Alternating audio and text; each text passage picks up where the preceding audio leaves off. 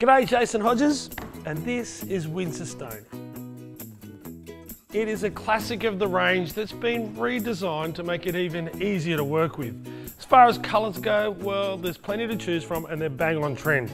Now, if you want to create curves, concave or convex, you can do it. And the best thing about it for a DIYer is this little lug across the back.